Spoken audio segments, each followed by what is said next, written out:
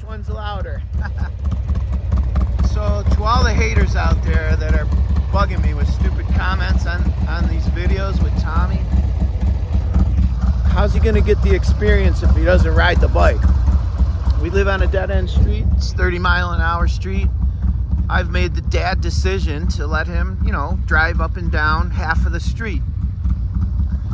He won't get past second gear. It's just how he's gonna learn how to ride. And that's the only way to learn how to ride this bike, is to actually ride it. And then when he is 16, he'll be good to go. Now if only he would just hurry up. There he is. Bad to the bone.